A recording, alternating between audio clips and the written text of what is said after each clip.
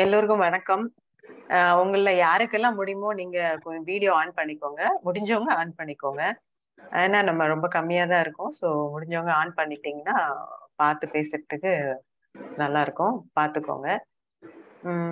Okay. இப்போ ஒரு question என்னன்னா, இப்போ நீங்க வந்திருக்க இவ்வளோ பேர்ல ரொம்ப புதுசு. இன்னைக்கு தான் இந்த மீட்டிங்கே நான் அட்டெண்ட் பண்றேன் அப்படிங்கிற மாரி யாராவது இருக்கீங்களா? இருந்தீங்கன்னா மட்டும் அன்மியூட் பண்ணிட்டு நீங்க சொல்லலாம். நான் இன்னைக்கு தான் கிளாஸே வந்திருக்கேன். இன்னைக்கு தான் ஃபர்ஸ்ட் டைம் இந்த மீட்டிங் அட்டெண்ட் பண்றீங்களா? ஜெயகீதா. Okay, okay. ஓகே. இதுக்கு முன்னாடி நம்மளோட வீடியோஸ், அந்த புக்ஸ் அதெல்லாம் ஏதாவது பார்த்திருக்கீங்களா? இப்போ சென்னை கிளாஸ் நான் ஜாயின் பண்ணிருக்கேன். பண்ண போறீங்க. Okay, okay. ஆனா நம்ம பகவத் பாதையோட வீடியோஸ் அதெல்லாம் எதுவும் பார்த்தது இல்ல நீங்க? இல்ல, இப்போ அந்த குரூப்ல ஷேர் பண்றாங்கல்ல, அது மட்டும் எனக்கு டைம் கொடுத்து பாக்குறேன். சரி, சரி. ஓகே. என்னோட ஃப்ரெண்ட் கீதா மகாதேவன் ஒரு அக்கா இருக்காங்க. அவங்க போன தடவை சேலத்துல இந்த கிளாஸ் அட்டெண்ட் பண்ணாங்க. ஓகே. அவங்களும் பேசிட்டு இருக்கிறச்ச சரி, ஓகே, ஓகே. நீங்க இதை அப்படியே கண்டினியூ பண்ணுங்க. நான் எதுக்கு சொல்றேன்னா, நீங்க புதுசா பண்றதுனால இப்ப நம்ம பேச போற விஷயங்கள் ஓரளவுக்கு சில இடங்கள்ல புரியாம இருக்கும். அதெல்லாம் நீங்க முகாம் அட்டெண்ட் பண்ணதுக்கு அப்புறம் உங்களுக்கு இன்னும் ஈஸியா புரிய ஆரம்பிக்கும். எல்லாருமே கொஞ்சம் மியூட் பண்ணிக்கலாமே. எல்லாருமே மியூட் பண்ணிக்கலாமே. இப்ப கிளாஸ்ல இருக்கலாமா? நான் வெளியே போகணும்? இருக்கலாம். தாராளமா இருங்க. ஒன்றும் பிரச்சனை இல்லை. சும்மா அப்படியே ஃபாலோ பண்ணுங்க. கிளாஸ ஃபாலோ மட்டும் பண்ணுங்க. வேற யாராவது புதுசா இருக்கீங்களா? ஆமா, தீபா. நான் புதுசா இருக்கேன். Okay, okay, okay. இப்போ வேற யாரெல்லாம் புதுசா இப்பதான் நான் இதை அட்டெண்ட் பண்றேன், எனக்கு இந்த கான்செப்ட் தெரியாது, எல்லாம் தெரியாதுங்கிறவங்க சும்மா ஜஸ்ட் ஃபாலோ பண்ணுங்க. நீங்க இது சம்பந்தமா ஏதாவது கொஸ்டின்ஸ் கேட்கணும்னா முதல்ல நீங்க முகாம் அட்டெண்ட் பண்ணிட்டு கூட ஃபர்தரா நீங்க கொஸ்டின் ரைஸ் பண்ணலாம். அப்படி இல்லைன்னா இன்பிட்வீன் நீங்க என்னோட நம்பர் வாங்கிட்டு நீங்க கால் பண்ணி கூட உங்க டவுட்ஸ கேட்டுக்கலாம். ஓகே, நம்ம இப்போ ஆரம்பிச்சிடலாம்னு நினைக்கிறேன். ஆக்சுவலி நம்ம இன்னைக்கு எடுத்திருக்கிற டைட்டில் பாத்தீங்கன்னா செல்ஃப் கிரிட்டிசிசம். அததான் நம்ம எடுத்திருக்கோம். நிறைய பேருக்கு இந்த இந்த தலைப்பு ரொம்ப ஃபெமிலியரா இருக்கும் அப்படின்னு நினைக்கிறேன். ஃபர்ஸ்ட் நான் ஒரு இன்டராக்டிவா எடுத்துட்டு போலாம் அப்படின்னு நான் ஃபீல் பண்றேன். யாருக்கெல்லாம் முடியுமோ நீங்க உங்க வீடியோ ஆன் பண்ணிக்கோங்க. இப்போ செல்ஃப் கிரிட்டிசிசம் அப்படின்னு உடனே உங்க மைண்டுக்கு வர்ற ஏதாவது ஒரு ஒரு கிரிட்டிசைஸ் நீங்க பண்ணிக்கிறதோ இல்ல இன்னொருத்தர் பண்றாங்கன்னு நினைக்கிறதோ ஒண்ணு மட்டும் ஷேர் பண்ணுங்க. ஒரே ஒரு சென்டென்ஸ்ல. இப்போ என்ன என்ன அப்படி கேட்டீங்கன்னா நான் சொல்லுவேன், ஏதாவது டக்குன்னு மைண்டுக்கு வருது. நிறைய பேர் ஃபீல் பண்றதுன்னா, நான் ஒர்த் இல்லாத ஆளு, நான் not good enough to two things, அந்த மாதிரி ஒரு ஒரு கிரிட்டிசிசம் மனசுக்குள்ள தோணும். இந்த மாதிரி கேக்குறேன். உங்களோடதா இருந்தாலும் சரி, இல்ல இன் ஜென்ரலா அந்த செல்ஃப் கிரிட்டிசிசம் அப்படிங்கிற ஒரு எக்ஸாம்பிள் சொல்லுங்க. மேடம், எனக்கு ராசியே இல்ல அப்படின்னு நிறைய பேர் சொல்லுவாங்க. Very good. Okay, okay, okay. Thank you. இது மாதிரி வேற யாராவது? மேடம், நான் சத்யநாராயணன் சென்னையில இருந்து பேசுறேன். சொல்லுங்க. அது இன்ஃபீரியாரிட்டி காம்ப்ளெக்ஸ். ஓகே. நான் ரொம்ப தாழ்வா ஃபீல் பண்றேன். அதாவது ஒர்த்லெஸ்ஸான ஆளு நானு அப்படின்னு நம்ம நினைக்கிறது. ஆமா, நல்ல குட் எக்ஸாம்பிள். வேற?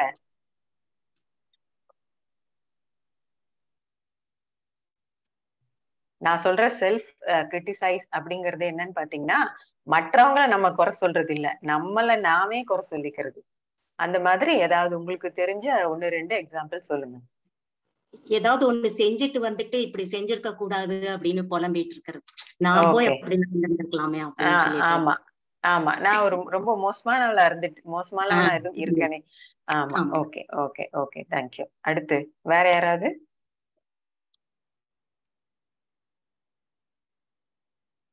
நீங்க இந்த மாதிரி உங்க மனசுக்குள்ள இருக்கிறத நீங்க வெளியில பேச ஆரம்பிச்சாதான் உங்களுக்கு இத பத்தின ஒரு கிளாரிட்டி கிடைக்கும். அதனால யாரா இருந்தாலும் சும்மா அப்படியே சொல்லலாம். மேடம், நான் என் பேர் ரவிசங்கர், கோயம்புத்தூர்ல பேசுறேன். சொல்லுங்க. தயக்கம் மேடம், தயக்கம். தயக்கம். நம்ம தயக்கம். ஓகே, நம்ம இப்படி நம்ம ஒரு எல்லாத்துக்கும் ஹெசிடேட் பண்ற ஒரு பர்சன் அப்படின்னு உங்களை பத்தியே நீங்க ஆமா. நினைச்சுக்கிறது, எவ்ரி டைம் வந்து அப்படி நினைச்சுக்கிறது, உங்களை கிரிட்டிசைஸ் பண்ணிக்கிறது. ஓகே ஓகே, வேற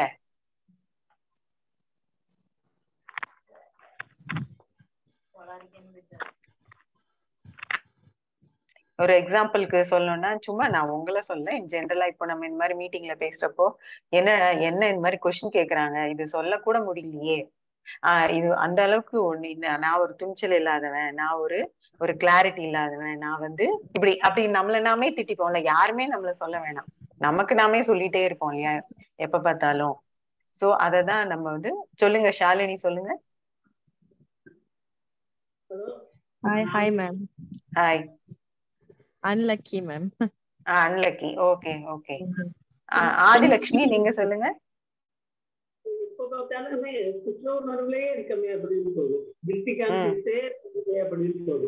ஆமா, எப்பப்பா நம்ம கில்ட்டியாவே ஃபீல் பண்றோமே, நமக்கு ஒரு கிளாரிட்டியே இல்லையே, ஒரு கிளாரிட்டி இல்லாத ஆளு நீ எப்பவுமே அப்படிங்கிற மாதிரி நம்ம நாமளே ஒரு கிரிட்டிசைஸ் பண்றது.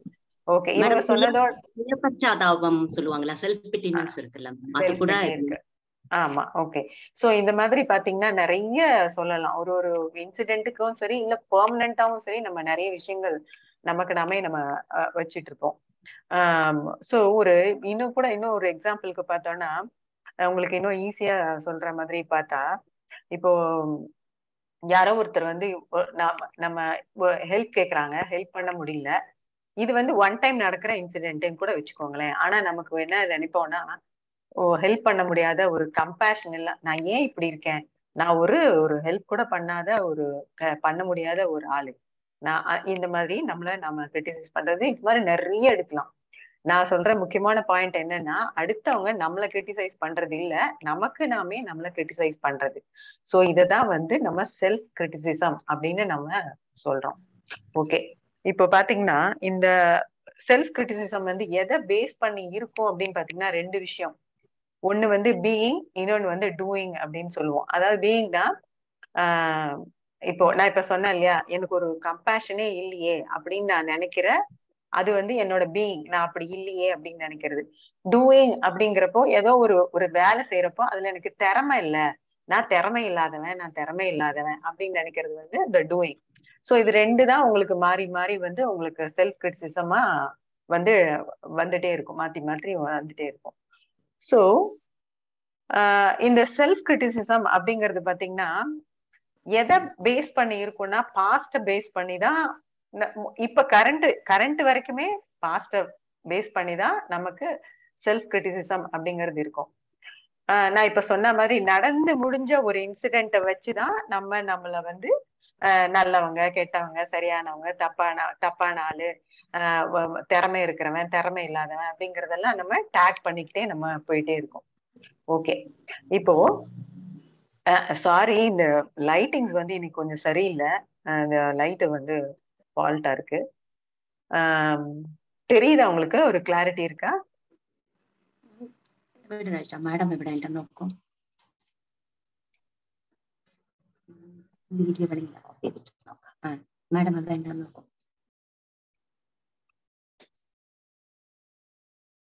ஓகே, சோ இப்ப பாத்தீங்கன்னா ரொம்ப முக்கியமா நிறைய பேருக்கெல்லாம் பாத்தீங்கன்னா முடிவு எடுக்க முடியல. எப்பவுமே பாரு அவங்க முடிவு எடுத்துறாங்க, எனக்கு வந்து நீ எப்பவுமே இப்படிதான், ஒரு முடிவே எடுக்க மாட்டேன், முடிவெடுக்கவே உனக்கு ஒரு இது இல்லாத ஆளு நீ அப்படின்னு சொல்லி கிரிட்டிசைஸ் பண்ணுவோம். இந்த மாதிரி லிஸ்ட் வந்து நீளமா போயிட்டே இருக்கும். இதெல்லாம் தான் நம்ம செல்ஃப் கிரிட்டிசிசம் அப்படின்னு சொல்றோம். ஓகே, இப்போ இந்த செல்ஃப் கிரிட்டிசிசம் அப்படிங்கிறது என்னன்னு நம்ம இப்ப பாத்துட்டோம். இப்போ இது ஏன் வந்தது அப்படிங்கிற கேள்விக்கு உங்ககிட்ட யாருக்கிட்டையாவது ஏதாவது பதில் இருந்தா சொல்லலாம். என்ன செல்ஃப் கிரிட்டிசிசம் அப்படிங்கிற ஒண்ணு நமக்கு ஏன் வந்தது? சரி, ஓகே, நான் உங்களுக்கு ஒரு பேஸாவே நான் உங்களுக்கு சொல்லிட்டு வந்துடுறேன். இப்போ ஹியூமன் எவல்யூஷன்ல பாத்தீங்கன்னா, நம்ம குகையில எல்லாம் வாழ்ந்த காலத்துல நமக்கு வந்து இந்த மாதிரி செல்ஃப் கிரிட்டிசிசம் இருந்திருக்காது. ஏன் அப்ப வந்து பாத்தீங்கன்னா, நம்ம கூட இருக்கிறவங்களே மனுஷங்களே கொண்டு சாப்பிட்டிருப்பாங்க, அப்ப நீ மோசமானவன் அப்படிங்கிற அந்த சுட்டி காட்டுறதோ அதெல்லாம் எதுவுமே வந்திருக்காது. அப்போ காட்டுல அந்த மாதிரி வாழ்ந்துட்டு இருந்தோம், நமக்கு ஒரு சொசைட்டியா சேர்ந்து வாழ்றது அப்படிலாம் எதுவும் இல்லை. அதனால அதெல்லாம் நமக்கு சைக்கலாஜிக்கலா அந்த எவல்யூஷன் நடக்கல, அந்த டெவலப்பே ஆகல அதெல்லாம். ஆனா போக போக என்ன ஆச்சுன்னு பாத்தீங்கன்னா, நம்ம எல்லாம் சேர்ந்து சொசைட்டியா வாழ ஆரம்பிச்சதுக்கு அப்புறம் ஒருத்தருக்கு ஒருத்தர் நல்லபடியா வாழணுங்கிறதுக்காக நிறைய ரூல்ஸ் அண்ட் ரெகுலேஷன்ஸ் வந்து நம்ம போட்டு வச்சிருக்கோம். சோ அந்த ரூல்ஸ் அண்ட் ரெகுலேஷன்ஸை ஃபாலோ பண்ணாதான் எல்லாருமே நல்லபடியா வாழ முடியும் அப்படிங்கிறதுக்காக நம்ம பண்ண ஆரம்பிச்சோம். ஒரு சிம்பிளான ஒரு எக்ஸாம்பிள் பார்த்தா, நான் சொன்ன மாதிரி குகையில வாழ்ந்தப்போ கொண்டு சாப்பிடுறப்போ வந்து அவனுக்கு அந்த ஃபீல் வரல. ஆனா அதே வந்து ஒரு குரூப்பா ஃபார்ம் ஆகி பண்றப்போ, ஒரு குரூப்ல இருக்கிற ஒருத்தனையே வந்து நீ இந்த மாதிரி சாப்பிட்டேன்னா அது தப்பு அப்படின்னு சொல்றப்போ அவனுக்குள்ள ஓ இது தப்பா அப்படிங்கிற ஆரம்பிச்சிருக்கோம்.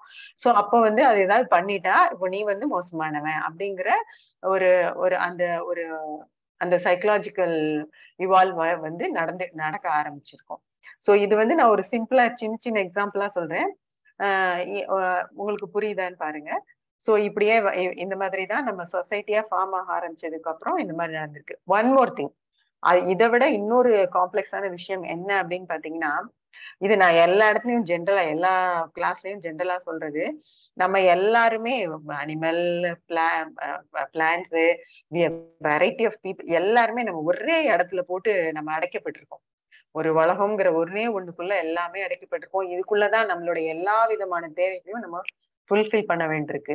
அப்போ நிறைய ரூல்ஸ் அண்ட் ரெகுலேஷன்ஸ் போடுறோம், அதை ஃபாலோ பண்ணா ஓகேன்னு சொல்றோம், ஃபாலோ பண்ணலைன்னா நாட் ஓகேன்னு சொல்றோம். இதெல்லாம் தான் நமக்கு வந்து ஒரு ட்ரைட்ஸா, ஒரு மாரலா இந்த மாதிரி வந்து ஆயிருக்கு. ஓகே, இப்போ இந்த நம்ம இப்ப சொல்ற இந்த செல்ஃப் கிரிட்டிசிசம் அப்படின்னு சொல்ற ஒரு விஷயத்த எதை வச்சு நீங்க கிரிட்டிசைஸ் பண்ணிக்கிறீங்க உங்களை அப்படின்னு பார்த்தா, நம்ம ஒரு வேல்யூ சிஸ்டம் வச்சிருப்போம். அந்த வேல்யூ சிஸ்டம் வந்து எப்படி உருவாச்சு அப்படின்னு பாத்தீங்கன்னா, ஒரு வேல்யூ பேஸ் பண்ணி தானே உங்களை கிரிட்டிசைஸ் பண்ணிக்கிறீங்க. இப்ப நான் வந்து வர்த் இல்ல அப்படின்னா ஏதோ ஒரு விஷயத்த வர்த்துன்னு நினைக்கிறீங்க, அந்த இது பண்ணாதனால உங்களை வர்த் இல்ல நீங்க ஃபீல் பண்றீங்க. சோ ஒரு ஸ்கேல் வச்சிருக்கீங்க, அந்த ஸ்கேலுக்கு கீழே நீங்க இருக்கீங்க அப்படின்னு நினைச்சிட்டுதான் நம்மள கிரிட்டிசைஸ் பண்ணிக்கிறோம். சோ அந்த ஸ்கேல் இருக்கு இல்லையா, அந்த வேல்யூ ஒரு அளவுகோல் வச்சு நம்மள பண்ற விஷயங்கள் இருக்கு இல்லையா, அந்த அளவுகோல் அப்படிங்கிறது எல்லாருக்குமே ஒரே மாதிரி இருக்கா அப்படின்னு பாத்தீங்கன்னா கிடையாது. எல்லாருக்குமே வேற வேற மாதிரி இருக்கும். நான் இப்ப முன்னாடியே சொன்ன எக்ஸாம்பிள் மாதிரி, குகையில வாழ்ந்த மனுஷன்லாம் வந்து ஒரு குரூப்ல இருந்து இன்னொரு குரூப்ல இருக்கிறவனை அடிச்சு இது பண்ணிட்டா அது வந்து பெரிய விஷயம் அப்படின்னு சொல்லப்படும். அங்க வந்து ஆனா அவரோட குரூப்ல இருக்கவங்களே அடிச்சுட்டானா அது தப்பு அப்படின்னு சொல்லப்படுது. சோ ஒரே விஷயம் ஒண்ணுதான், ஆனா பாத்தீங்கன்னா நடக்கிற இடங்களையும் அதை பொறுத்து வந்து அந்த வேல்யூங்கிறது மாறிட்டே இருக்கு. சோ இது வந்து ஒரு சிம்பிளான எக்ஸாம்பிள். இந்த மாதிரி ஆதி காலத்துல இருந்து இப்ப வரைக்கும் நமக்கு மாறிட்டே வந்துட்டே இருக்கு. சோ என்ன ஆகுதுன்னு பாத்தீங்கன்னா, இது நாட் ஒன்லி நீங்க வச்சிருக்கிற ஒரு அளவுகோல் அப்படிங்கிறது நீங்க நினைச்சிட்டு இருக்கீங்க நான் தான் செட் பண்ணேன் அப்படின்னு சொல்லிட்டு. ஆக்சுவலி உண்மையா பார்த்தா நீங்க வச்சிருக்கிற அளவுகோல் நீங்களே செட் பண்ணல. அந்த அளவுகோல்ங்கிறது வந்து நீங்க பிறக்கிறப்போ உங்க டிஎன்ஏல ஆரம்பிச்சு, நீங்க வாழ்ந்த சுச்சுவேஷன், அந்த என்விரான்மெண்ட்ல ஆரம்பிச்சு, வாழ்ந்த மக்களோட ஆரம்பிச்சு நிறைய விஷயங்கள் தான் கண்டிஷனிங் பண்ணி தான் உங்களுக்கு அந்த வேல்யூ பண்ற ஒரு ஸ்கேல கொடுத்துருக்கு. சோ ஏதோ உன்னோட ஒரு வேல்யூவோட நீங்க ஸ்கேல் வச்சுதான் அந்த கிரிட்டிசிசமா இருக்கட்டும், இல்ல ஒரு ப்ரௌடா ஃபீல் பண்றதா இருக்கட்டும், இது ரெண்டுமே நம்ம ஏதோ ஒண்ணு நல்லது கெட்டது சரி தப்புன்னு பாக்குறோம்னா ஒரு ஸ்டாண்டர்டான ஒரு வேல்யூ வச்சுதான் அது மேல கீழே ரைட்டு தப்புன்னு எல்லாம் நம்ம பாக்குறோம். ஆனா அந்த வேல்யூவே ஒரு மனுஷனுக்கும் ஒரு மாதிரி இருக்கும். காமன் ஜென்ரல் தவிர நிறைய விஷயங்கள் வந்து மாறுபடும். சோ வித்தியாசமா தான் இருக்கும். சோ அந்த ஸ்கேல் வச்சதுக்கும் கூட நீங்க வந்து நான் வச்சிருக்கேன் அப்படின்னு சொல்லி நீங்க அதுக்குமே நீங்க ஒரு பொறுப்பு எடுத்துக்க தேவையில்லை. சரி, ஓகே, நம்ம எதுக்கு இவ்வளவு விஷயங்கள் பேசணும்? இது ஆக்சுவலி உண்மையாவே பாத்தீங்கன்னா அந்த ஐயாவோட கான்செப்ட் நீங்க கேட்டீங்கன்னா தெரியும். கேள்வி கேட்காத மைண்டுக்கு என்ன சொல்றாங்கன்னு கேள்வி கேட்காம ஏத்துக்கிற மைண்டுக்கு ஒரே விஷயம்தான், செல்ஃப் கிரிட்டிசிசம் அப்படிங்கறதும் அந்த இமோஷன்ஸ் மாதிரி தானா வர்ற ஒரு விஷயம்தான். அது நம்ம எதுவும் கொண்டு வர தேவையில்லை, தானா வர ஒரு விஷயம்தான் அப்படின்னு சொல்லிட்டு ஜஸ்ட் அவ்வளவுதான். அது தானா வருது, நான் போய் என் வேலை பார்க்க போறேன் அப்படின்ட்டு போறப்போ அது ஒண்ணும் பிரச்சனையே இல்லை. சரி. ஆனா நம்ம கேள்வி கேட்கிற மைண்ட் வந்து ஜஸ்ட் சொன்ன உடனே அப்படியே கேட்டு ஆமாவா சரி ஓகே நான் அப்படி போறேன் அப்படின்னு போகாது. சோ அத வந்து ஒரு ஒரு லாஜிக்கலா அதுக்கு என்னெல்லாம் எக்ஸ்பிளனேஷன்ஸ் கொடுத்தாதான் மைண்ட் வந்து அதை அக்செப்ட் பண்ணிக்கும். ஏன்னா இப்ப நம்ம எல்லாம் வந்து அந்த மாதிரி ஒரு சூழ்நிலையில தான் வந்துட்டு இருக்கோம். சோ அதனாலதான் இந்த எக்ஸ்பிளனேஷன்ஸ் எல்லாம் கொடுத்துட்டு வரோம். அப்படி இல்லைன்னா இதெல்லாம் ஒன்றும் தேவையே படாது. ஓகே, அடுத்து பாத்தீங்கன்னா இப்ப நான் சொன்ன மாதிரி இன்கேஸ் இப்போ நம்ம செல்ஃப் கிரிட்டிசிசம்னா என்னன்னு பார்த்தோம், இது ஏன் உருவாச்சுன்னு பார்த்தோம். இப்போ இதை எப்படி ஹேண்டில் பண்றது அப்படின்னு நம்ம பார்க்கலாம். இப்போ நான் இப்ப சொன்ன மாதிரி இப்ப ஐயாவோட கான்செப்ட் புரிஞ்சுதுன்னா உங்களுக்கு ஈஸியா ஒண்ணுமே தெரிஞ்சிருக்கும். அதுவும் தானாதான் வருது. ஓகே, வெளியில என்ன வேணாலும் என்ன முடியுதோ அதை நான் பார்த்து பண்ணிட்டு போறேன் அப்படின்ட்டு நீங்க போயிடலாம். இது ஒரு விஷயம். ஆனா நிறைய பேரு கான்செப்ட் புரிஞ்சும் கூட தெரியும், தெரிஞ்சிருப்பாங்க, பட் அவங்கனால அதை இது பண்ண முடியாது. அப்படின்றதுக்கு முக்கியமான காரணம் என்னன்னு பாத்தீங்கன்னா, ஃபர்ஸ்ட் நான் தான் கொண்டு வரேன் அப்படின்னு நினைப்பாங்க. அது ஒரு விஷயம். இன்னொன்னு என்னன்னா, ஒரு கம்பாரிசன் நடந்துட்டே இருக்கும். இப்ப என்னால நான் தான் இதை பண்ணிக்கிறேன், ஆனா என் கூட இருக்கிறவங்க யாரும் இதை பண்ணல அப்படிங்கிற அந்த அந்த கம்பாரிசன் நடந்துட்டே இருக்கும்.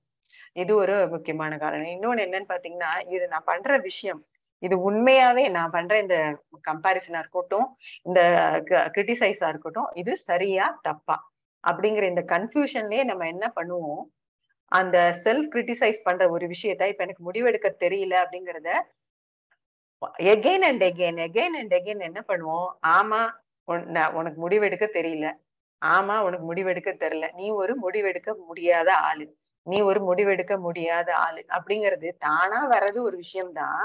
ஆனா நம்ம மறுபடியும் என்ன செய்யறோம், அதை ஆமோதிப்போம். ஆமா ஆமா ஆமா அப்படின்னு சொல்லிட்டு நம்ம திரும்ப திரும்ப ஆமோதிக்கிறப்பதான் அது என்ன ஆகுதுன்னு பாத்தீங்கன்னா, ஒரு ஒரு ஸ்ட்ராங்கான ஃபவுண்டேஷனா ஆக ஆரம்பிக்கிறது. திருப்பி நீங்க என்ன சொல்றீங்களோ மனசுங்கிறது ரெக்கார்டிங்கிறது வந்து ஆட்டோமேட்டிக்கா அது மெஷின், அது இது சரியா தப்பாலாம் பார்க்காது. நீங்க என்ன கொடுக்குறீங்களோ அப்படியே வாங்கிக்கும், என்ன கொடுக்குறீங்களோ அப்படியே வாங்கிக்கும், அவ்வளவுதான். சோ நீங்க இது ஆமா ஆமா ஆமான்னு உங்க அறிவு சொல்ல சொல்ல ஓகே நான் ஒரு முடிவெடுக்க தெளிவில்லாத ஆளு அப்படிங்கறது திருப்பி திருப்பி அது ரெஜிஸ்டர் ஆயிட்டே இருக்கும். ஓகே, இப்போ இது எப்படி வெளியில வர்றது அப்படின்னு நம்ம இப்ப பார்த்தோம்னு வச்சுக்கோங்களேன். இப்ப நான் சொல்ற விஷயம் உங்களுக்கு எந்த அளவுக்கு புரியுதுன்னு பாருங்க. ஜெனரலா சந்திரசேகர் கூட எக்ஸ்பிளைன் பண்ணிட்டு இருப்பாரு, ஹியூமன் மைண்ட் எப்பவுமே பாத்தீங்கன்னா ஒரு 3 லெவல்ல தான் ஃபங்க்ஷன் ஆகும். நம்மளோட மைண்ட் வந்து 3 லெவல்ல தான் ஃபங்க்ஷன் ஆகும். ஒண்ணு என்னன்னு பாத்தீங்கன்னா ஒரு ஃபேண்டசி மைண்ட். அந்த ஃபேண்டசி மைண்ட் அப்படிங்கிறது என்னன்னு பாத்தீங்கன்னா, ஒரு பேனா இருக்குன்னு வச்சுக்கோங்களேன்.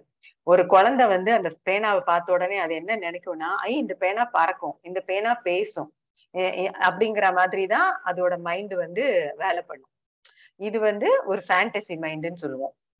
அடுத்தது வந்து இமோஷனல் மைண்ட். இந்த இமோஷனல் மைண்ட் அப்படிங்கிறது என்னன்னு பாத்தீங்கன்னா, அதே பேனா இது ஏன் பேனா, இப்ப ஃபேண்டசியை ஓரளவு தாண்டிட்டு என்ன சொல்லும், இந்த பேனா ஏன் பேனா, இது எனக்கே சொந்தமானது, இந்த கலர் என்னோட கலர், இதை நான் தான் வாங்கினேன், இது இப்படித்தான் அப்படின்னு சொல்லிட்டு அதோட யூஸ் என்னன்னு பார்க்காது, அது இமோஷனலா மட்டும் அதோட அட்டாச்சா இருக்கும். ஓகே, அடுத்த 3rd லெவல் வந்து ரேஷனல் மைண்ட் அப்படின்னு சொல்லுவாங்க.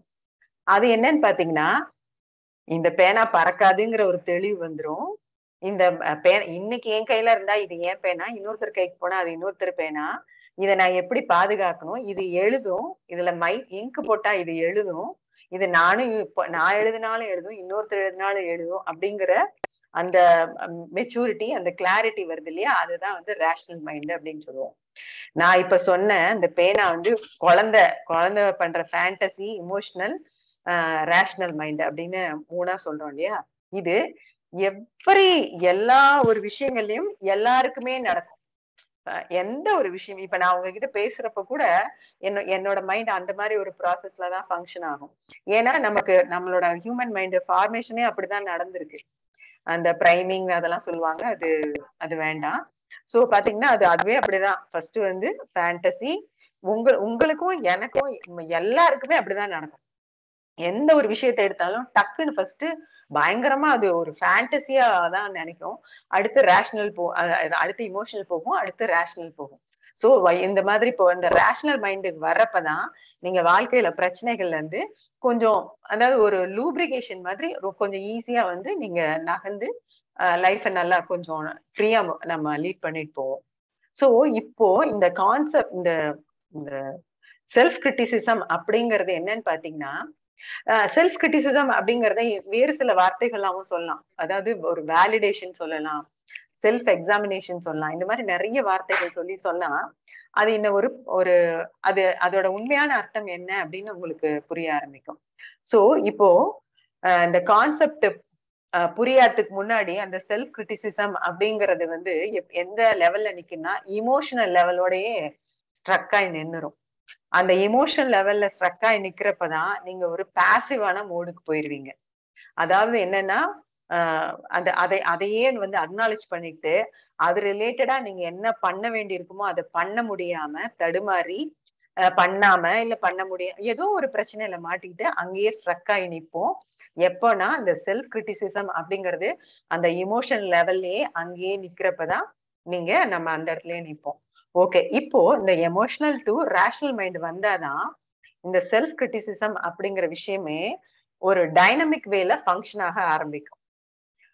சோ இப்போ டைனமிக் வேல ஃபங்க்ஷன் ஆக ஆரம்பிக்கும் அப்படின்னா என்னன்னு பாத்தீங்கன்னா, அது வந்து எஸ், இப்போ நான் ஒரு விஷயத்த நான் எனக்கு முடிவெடுக்க தெரியல, முடிவெடுக்க தெரியாதவன் அப்படிங்கிற ஒரு விஷயம் வரப்போ, ஆமா எனக்கு முடிவெடுக்க தெரியல, கரெக்ட் தான், சரி ஓகே, நான் அடுத்த வாட்டி வந்து விஷயங்கள் வரப்போ என்னால எடுக்க முடியுதா முடியலையா நான் பாக்குறேன் அப்படிங்கிற அந்த ஓப்பனா பார்க்க ஆரம்பிச்சதுக்கு அப்புறம் பாத்தீங்கன்னா உங்களுக்கு அந்த இமோஷனல் மைண்ட்ல இருந்து உங்களோட ரேஷனல் மைண்டுக்கு உங்க மைண்டு கொஞ்சம் கொஞ்சமா ஷிஃப்ட் ஆகும். உடனே ஆகாது, ஜீபூம்பா மாதிரி உடனே நடக்காது. ஏன்னா இது ஒரு பெர்செப்ஷன் வந்து அது கம்ப்ளீட்டா ரிசீவ் பண்ணும். அது வரைக்கும் கொஞ்சம் கொஞ்சமா தான் அது அப்படியே மாறிட்டே இருக்கும். சோ இந்த இமோஷனல் மைண்ட்ல இருந்து இந்த ரேஷனல் மைண்ட் வர்றதுக்கு நீங்க எந்த ஒரு கிரிட்டிசிசம் வந்து உங்களுக்குள்ளேயே நீங்க வச்சிருக்கீங்களோ அத கொஞ்சம் ஓப்பனா, நீங்க சக்சஸ் ஆகணும்னு இல்ல, ஃபெயிலியர் ஆகணும்னு இல்ல, பட் அது ரிலேட்டடா நெக்ஸ்ட் டைம் பண்ண போறப்போ நான் எப்படி பண்றேன்னு பாக்குறேன். அதாவது நான் திருப்ப சொல்றேன், நான் நெக்ஸ்ட் டைம் இதை நல்லா பண்றேன் அப்படிங்கிறது கிடையாது, நெக்ஸ்ட் டைம் இது ஃபெயிலியர் ஆகும் அப்படின்னு கிடையாது. எப்படி வேணா ஆகட்டும், சக்சஸ் ஆனாலும் சரி ஃபெயிலியர் ஆனாலும் சரி, நான் இது என்னன்னு பாக்குறேன் அப்படின்னு சொல்லி ஒரு இறங்கி பண்றப்போ என்ன ஆகும், கொஞ்சம் கொஞ்சமா வந்து நீங்க அந்த இமோஷனல் மைண்ட்ல இருந்து ரேஷனல் மைண்டுக்கு ஷிஃப்ட் ஆவீங்க. அப்படி ஆகுறப்போ உங்களுக்கு லைஃப்ல திங்ஸை வந்து ஹேண்டில் பண்றதுக்கு, விஷயங்களை ஹேண்டில் பண்றதுக்கு கொஞ்சம் ஈஸியா ஆயிரும். இது வந்து ரொம்ப உங்களுக்கு ஹெல்ப்ஃபுல்லா இருக்கும். சோ நம்ம கான்செப்ட்னால வர ரொம்ப பெரிய பெனிஃபிட் என்னன்னு பாத்தீங்கன்னா இதுதான். சோ அந்த emotional to rational mind shifting வந்து ரொம்ப ஈஸியா நடக்கும். நான் கொஞ்சமா it will take time, but வந்து definitely it will work, but கொஞ்சம் டைம் எடுக்கும். சோ இதுதான் நம்ம இன்னைக்கு சொல்ல வர்றது. இதுல இன்னொரு முக்கியமான விஷயம் என்ன அப்படின்னு பாத்தீங்கன்னா, ஐயாவே சிம்பிளா சொல்லியிருப்பாரு, எது வேணா வந்துட்டு போட்டும் விடுப்பா, நீ போய் வெளியில வேலை என்னன்னு பாருப்பா அப்படின்னு சொல்லுவாரு. சோ இந்த செல்ஃப் கிரிட்டிசிசமும் அது அந்த கேட்டகரியில தான் ஃபால் ஆகும். அது என்ன வேணா வந்துட்டு போகுது அப்படின்னு வெளியில போய் செய்யறப்ப என்ன ஆகும்னு பாத்தீங்கன்னா, இப்ப நான் எனக்கு முடிவெடுக்க முடியல, ஆமா முடிவெடுக்க முடியல, ஆனா நான் இந்த விஷயம் செய்யணும் அப்படின்னு போய் செய்யறப்போ ஃபர்ஸ்ட் வந்து அந்த பயம் பதட்டம் அந்த அந்த அந்த அந்த அந்த எமோஷன்ஸ்ல அந்த வெளியில செய்யற செயல்ல பாதிப்பு இருக்கும். அது என்ன ஆகும்னு பாத்தீங்கன்னா நாளடைவுல கொஞ்சம் கொஞ்சமா குறைய ஆரம்பிக்கும். ஆனா நம்ம இந்த பயம் பதட்டம் குறையணும்ன்றதுக்காக செய்யல, அந்த செயல்களை கவனம் வச்சு செய்ய ஆரம்பிக்க இது ஏன்னா இது ரிஃப்ளெக்ஷன் தானே, அங்க எப்படி இருக்கோ அதுக்கு தகுந்த மாதிரி ஆக போகுது. சோ அது கொஞ்சம் குறைய என்ன ஆகும்னு பாத்தீங்கன்னா, இங்கேயும் வந்து அது குறைஞ்சு அது அப்படியே நியூட்ரல்ல போய் அது அது என்ன மாதிரி தேவைப்படுதோ உங்க நேச்சருக்கு தகுந்த மாதிரி அது அங்க பிக்ஸ் ஆயிரும். சோ இதுதான் வந்து நம்ம இன்னைக்கு சொல்ல வந்த விஷயம். இப்போ நான் சொல்ல வந்த விஷயங்கள்ல உங்களுக்கு ஏதாவது டவுட்ஸ் இருந்தா நீங்க கேட்டுக்கலாம். நான் சொன்ன விஷயங்கள்ல ஹேண்ட் ரைஸ் பண்ணி நீங்க கொஸ்டின் கேட்கலாம். நானே பேசிட்டு இருக்கிறது என்ன யூஸ், இன்னும் கூட நிறைய விஷயங்கள் இருக்கு இது ரிலேட்டடா. நான் நிறைய எல்லாம் கொடுத்தா உங்களை நீங்க அது அப்புறம் இப்ப இருக்கிறதுலயே உங்களுக்கு கொஸ்டின் கேட்க முடியாது, அதனால நான் ஸ்டாப் பண்ணிருக்கேன்.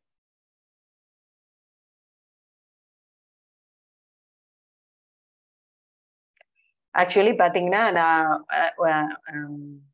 நம்ம இன்னும் ஒரு 10 minutes எடுத்துக்கலாம்.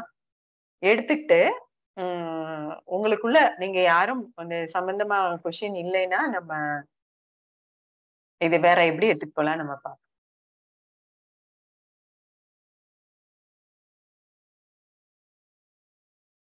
நீங்க யாருமே ஒரு செல்ஃப் கிரிட்டிசிசம் அப்படிங்கிற பிரச்சனை உங்க யாருக்கும் இல்ல அப்படின்னு எடுத்துக்கலாமா? ஆக்சுவலி வராது அப்படின்னு நீங்க சொல்றீங்களா? வராது அப்படின்னு சொல்றீங்களா? யாரெல்லாம் எனக்கு செல்ஃப் கிரிட்டிசிசம் எனக்கு வராது அப்படின்னு சொல்றீங்க?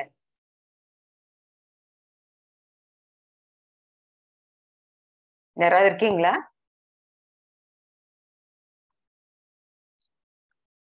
ரவிசங்கர் ஏற்கனவே ஹேண்ட் ரைஸ் பண்ணியிருந்தாரு. ஆதிலட்சுமி, ஷாலினி சொல்லுங்க.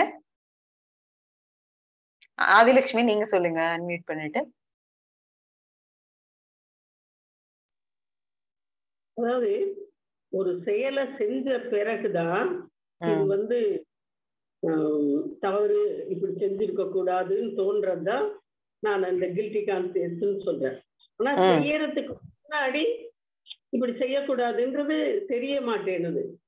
செஞ்ச பிறகுதான் அதனுடைய சஞ்சலம் மனசு ஓரியாடுது. அப்போ நான் எப்படி சொல்றது, நீங்க சொல்ற மாதிரி எப்படி சொல்லிக்கிறது? இந்த தடவை நான் அப்படின்றத எப்படி சொல்லிக்கட்டும் நான் எனக்குள்ள? நீங்க சொல்றீங்க இல்லையா, எடுக்க தெரியல, இப்ப நான் செய்ய போறேன் அப்படின்ற மாதிரி பேசுறீங்கல்ல, எனக்காக பாக்கியத்தா சொல்லுங்க அந்த கருத்தை. ஓகே, இப்போ ஒன் டைம் நடக்குதுன்னு வச்சுக்கோங்களேன். ஒன் டைம் இப்ப நடந்து முடிஞ்ச ஒரு செயலுக்கான ரிஃப்ளெக்ஷனா உங்களுக்கு வரப்போ, ஆமா இது எனக்கு முடிவு, ஆமா இந்த விஷயத்துல நான் சரியா முடிவு எடுத்திருக்க முடியல, ஆமா என்ன இப்படி முடிவெடுக்க முடியாதவங்களா இருக்கீங்களே அப்படிங்கிற அந்த இது வரப்போ, ஆமா நான் இந்த வாட்டி இப்படிதான் இருந்திருக்கேன், ஓகே பரவாயில்ல, நெக்ஸ்ட் டைம் இதே மாதிரி சுச்சுவேஷன் வரப்போ நான் என்ன ஓப்பனா வச்சுக்கிறேன், அங்க அந்த சூழ்நிலைக்கு தகுந்த மாதிரி என்னால என்ன செய்ய முடியும் நான் பார்த்து பண்றேன் அப்படிங்கிற அந்த நீங்க ஒரு ஓப்பன் மைண்டடா நீங்க பார்த்தாலே போதும். அந்த நீ முடிவெடுக்க முடியலன்னு சொன்னது என்ன ஆகும்னா அப்படியே அதுவா போயிரும், அதுவா கொஞ்சம் கொஞ்சமா அப்படியே விலகி போயிரும். ஆனா நீங்க எவ்ரி டைம் அது முடிஞ்ச ஒரு விஷயத்த முடிவெடுக்க முடியல, ஆமா நான் முடிவெடுக்க முடியாதவதான், அப்படிங்கறத திருப்பி திருப்பி திருப்பி திருப்பி நீங்க சொல்றப்பதான் அது ஒரு ஸ்ட்ராங் ஃபவுண்டேஷன் கொடுத்து அது ஒரு ட்ரெய்ட்டா மாதிரி உங்களுக்கு உட்கார்ந்துரும். ஆனா அதோட சேர்த்து இப்படி அடுத்த தடவை வரும் பொழுது நான் கவனமா இருப்பேன் அப்படின்ற மாதிரி நினைச்சுக்கலாம். நீங்க கவனமா இருப்பேன்னு சொல்ல தேவையில்லை. நான் அடுத்த வாட்டி இதை சக்சஸ்ஃபுல்லா ஹேண்டில் பண்ணுவேன்னு சொல்ல தேவையில்லை, அடுத்த வாட்டி ஃபெயிலியரா ஹேண்டில் பண்ணுவேன்னு சொல்ல தேவையில்லை, அடுத்த முறை வரப்ப நான் பாக்குறேன் அவ்வளவுதான். Okay, thank you. தேங்க்யூ. ஷாலினி நீங்க சொல்லுங்க மேம். இப்ப அது பெரிய டிஃபரன்ஸ் இல்ல மேம். ஈவன் தோ செல்ஃப் இருந்தா கூட இட்ஸ் ஓகே, இப்ப என்ன இருக்கட்டும் அப்படின்ற மாதிரி தான் இருக்கு மேடம். எது என்ன இருக்கட்டும்னு? அதாவது செல்ஃப் கிரிட்டிசிசம் வந்தா கூட போட்டுமே இப்ப என்ன அப்படின்னு இருக்குன்றீங்களா? அவ்வளவுதான் குட், அவ்வளவுதான் குட், அவ்வளவுதான். செல்ஃப் கிரிட்டிசிசம் வராம யாருக்குமே இருக்காது, எல்லாருக்குமே வரும். ஏன்னா அது கைண்ட் ஆஃப் ஒரு கைடன்ஸ் தான். சோ அதனால அது எல்லாருக்குமே வர்றதுனால ஒன்னும் பிரச்சனை இல்ல. பட் மறுபடியும் நம்ம அது ஸ்டாம்ப் பண்ணதான் அது பிரச்சனையாகுமே தவிர மற்றபடி எல்லாருக்குமே வர்றதும் நல்லதுதான் ஆக்சுவலி.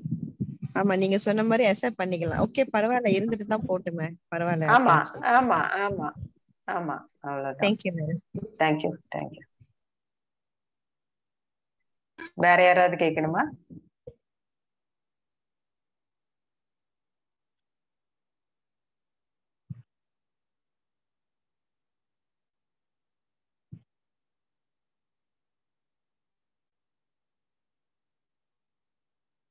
ரொம்ப ரொம்ப முக்கியமான ஒரு பாயிண்ட் நான் சொல்லணும்னு நினைச்சது.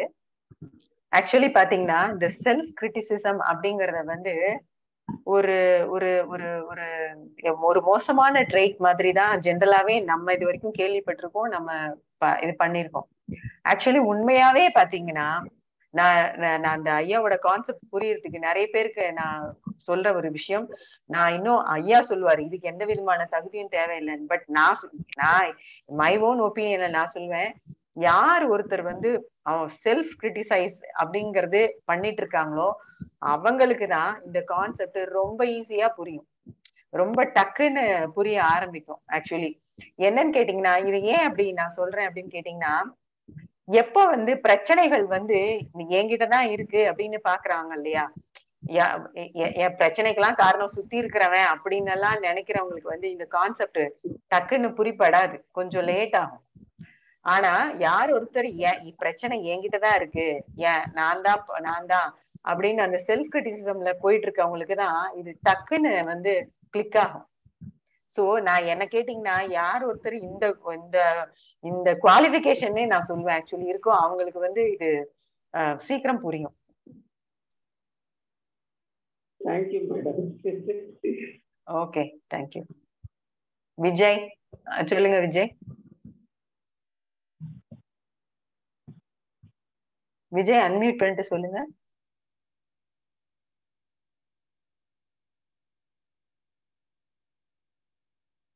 இப்போ நம்மளோட அந்த கான்செப்டே கூட இருக்கு தெரியுமா, இதுவே கூட நிறைய பேரு வந்து சொல்லுவாங்க, வந்து எனக்கு இந்த கான்செப்ட் வந்து இது புரிஞ்சா கூட எனக்கு இது வந்து டவுட் வருது அப்படின்னு. நான் அவங்க கிட்ட எல்லாமே சொல்லுவேன், அப்ப கூட உங்க மைண்ட் வந்து சரியாதான் வேலை செய்யுது. நம்ம மைண்ட் டவுட் படுதுனாலே நீங்க இன்டெலிஜென்ட்டா இருக்கீங்கன்னு தான் அர்த்தம். டவுட் படாம கண்ணை மூடிட்டு ஏத்திட்டு போற அளவுக்கு நமக்கெல்லாம் அந்த இது கிடையாது. சோ அதனால டவுட் படுறது கரெக்ட் தான், அந்த டவுட்டும் தானா தானே வருது அப்படிங்கறத பாக்குறப்பயே உங்களுக்கு ரொம்ப ஈஸியா நீங்க அதுல இருந்து நகர்ந்துருவீங்க.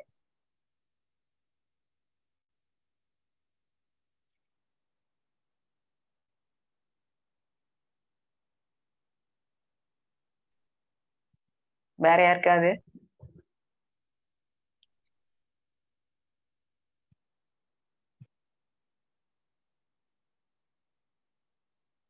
ஐயாவின் புரிதல் பற்றிய வழிபாடு எவ்விதமான எண்ணமும் எதை பற்றியும் இல்லையா?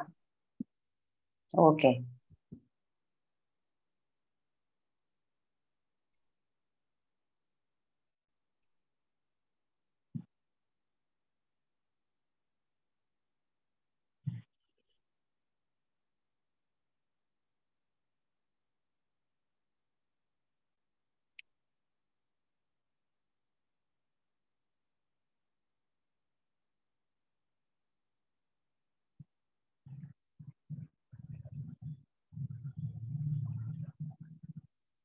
சோ இந்த செல்ஃப் கிரிட்டிசிசம்ல நம்ம சொல்ல வர விஷயம் என்னன்னா, ஒன் டைம் வந்தா அது அப்ப வர இமோஷன்ஸ் அப்படின்னு நம்ம சொல்லுவோம். வெளியில நடக்கிற விஷயங்களுக்கு ஏத்த மாதிரி வருதுன்னு சொல்லுவோம். பட் இந்த செல்ஃப் கிரிட்டிசிசம் அப்படிங்கிறது நம்மளே உட்கார்ந்து நம்மளே ஓனா வந்து நம்மளை பத்தி நம்மளே சொல்லிக்கிற விஷயத்தான் நம்ம செல்ஃப் கிரிட்டிசிசம். நம்மளை பத்தி நம்ம உயர்வா புகழ்வா நினைக்கிறப்போ நமக்கு வந்து அது பிரச்சனையா தோன்றது இல்ல. பட் ஏதாவது இந்த மாதிரி நெகட்டிவா அப்படின்னு தோன்றப்பதான் நம்ம அதை பத்தி கவலைப்படுறோம். சோ நெகட்டிவ் பாசிட்டிவ் ரெண்டுக்குமே ஒரே வேல்யூ தான். சோ நம்ம அதை பத்தி கவலைப்பட தேவையில்லை. சோ ரொம்பவே முக்கியமா என்னன்னு பாத்தீங்கன்னா, இந்த செல்ஃப் கிரிட்டிசிசம் அப்படிங்கிறது பாஸ்ட் ரிலேட்டடா இருக்கிறப்போ நம்ம கொஞ்சம் சீக்கிரம் வெளில வந்துருவோம். பட் அது நம்ம ஃபியூச்சரை பயமுறுத்துற மாதிரி இருக்கிறப்பதான் நம்ம இந்த இந்த பிரச்சனை என்னன்னு அட்ரஸ் பண்ண வேண்டியிருக்கு. சோ பார்க்க வேண்டியிருக்கு. அவ்வளவுதான், வேற ஒண்ணும் மேட்டர் இல்லை.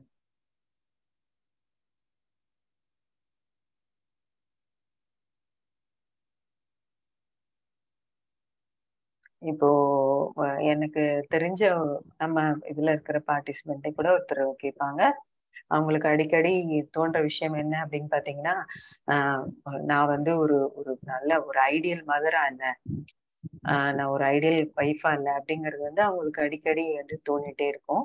அவங்க தோணிட்டே இருக்கும். மோரோவர் அவங்க வந்து ஆமாவா, ஆமா ஆமா நான் இது பண்ண முடியல, அதனால நான் வந்து ஒரு ஐடியல் மதர் இல்லை அப்படிங்கறது அவங்களுக்கு அவங்களே அப்படியே ரெஜிஸ்டர் பண்ணிக்கிட்டே இருக்கிறப்ப என்ன ஆச்சு, அது ஒரு ஸ்ட்ராங்கான ஃபவுண்டேஷன் ஆயிடும். அதுக்கப்புறம் என்ன ஆகும்னு பாத்தீங்கன்னா, அவங்க நிறைய விஷயங்கள்ல சஃபர் ஆவாங்க. அதுக்கப்புறம் வந்து அதுக்கப்புறம் தான் வந்து கொஞ்சம் கொஞ்சமா சரி ஓகே, நான் இப்ப எனக்கு தோணுதா, நான் இப்போ ஏதோ ஒரு சுச்சுவேஷன்ல நான் வந்து சரியான அம்மா இல்லைன்னு தோணுதா, ஓகே லெட் இட் பி, இந்த டைம்ல இது என்னால பண்ண முடியல, ஓகே நான் இருந்துட்டு போறேன் அப்படின்னு அந்த அவங்களோட ஆக்ஷனுக்கும் அந்த சூழ்நிலைக்கும் ஒரு விடுதலையோட அவங்க செயல்படுறப்ப என்ன ஆச்சுன்னு பாத்தீங்கன்னா, அதுவுமே அவங்களுக்கு கொஞ்சம் கொஞ்சமா மாற ஆரம்பிச்சுது. சோ ஆனா but it will take time. திருப்பி திருப்பி அதை தான் சொல்லுவேன், டைம் எடுக்கும். ஒரு மந்திரம் மாதிரி எல்லாம் எதுவுமே வேலை செய்யாது. மந்திரம் மாதிரி வேலை செஞ்சுச்சுன்னா இமீடியட்டா போயிடும். பட் போக போக தான் அது அந்த ஸ்ட்ராங் ஆகும். இதெல்லாம் வந்து நியூரான்ஸ் வச்சு நிறைய எக்ஸ்பிளனேஷன்ஸ் எல்லாம் கொடுப்பாங்க. அது நம்ம தனியா வேற செஷன்ல வச்சுக்கலாம்.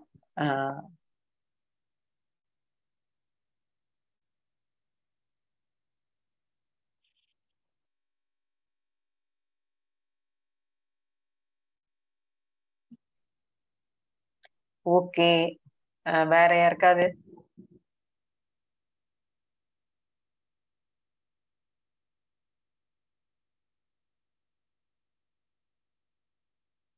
So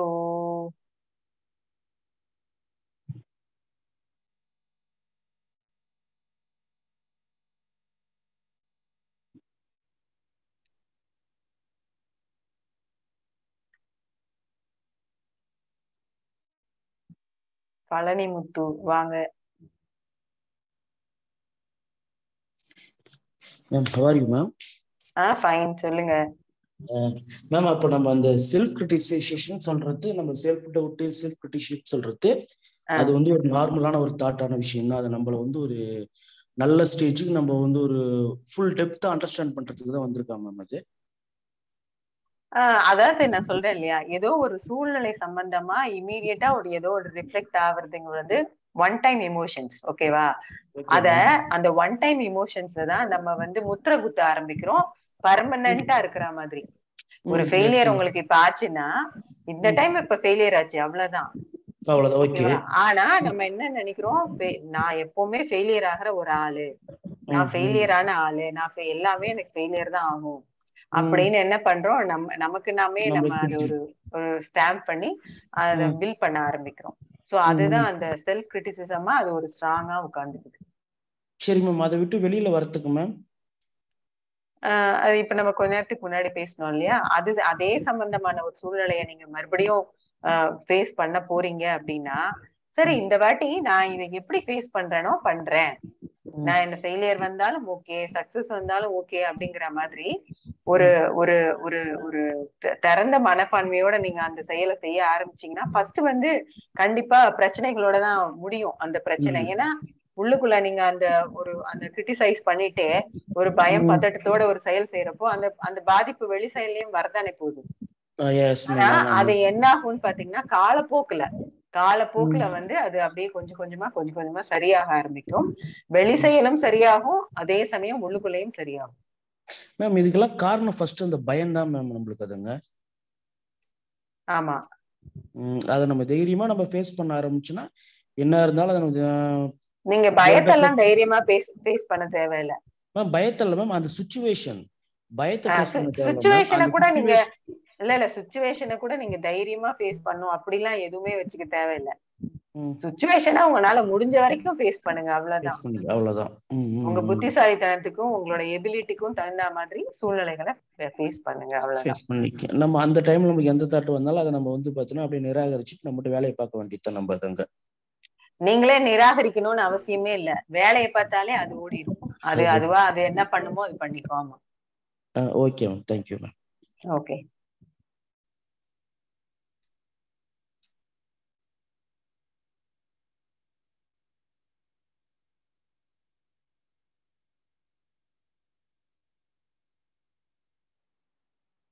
okay. உங்களுக்கு ஏதாவது கொஸ்டின்ஸ் இருந்தா கேளுங்க, இல்லைன்னா இன்னும் கொஞ்ச நேரத்துல நம்ம மீட்டிங் க்ளோஸ் பண்ணிடலாம்.